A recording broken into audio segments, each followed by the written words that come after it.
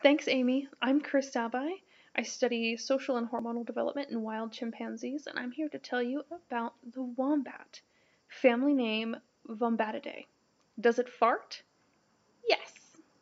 There are two genera of wombats that can be distinguished by their noses: the monospecific, single species within a genus, bare-nosed wombat, Wombatus, and the two species of hairy-nosed wombats, genus Lazarinus. Like the koala, page 111, the three species of wombats are herbivorous marsupials that are native to Australia. Unlike the koala, wombats are terrestrial, preferring to stay either within their burrows underground or foraging on the surface for food, typically at night.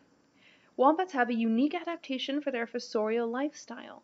Unlike other marsupials, the female's pouch faces backwards and opens up near its cloaca, which provides better protection for the young given the wombat's terrestrial lifestyle and prevents the pouch from filling with dirt while digging. Unfortunately for the joeys, the marsupial young, this also means that they are in the position to provide confirmation that wombats fart.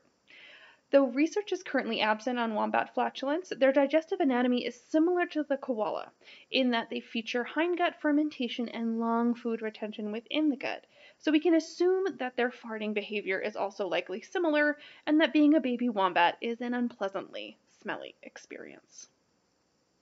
And now, on to Jessie Welpe to tell you all about warthog farts.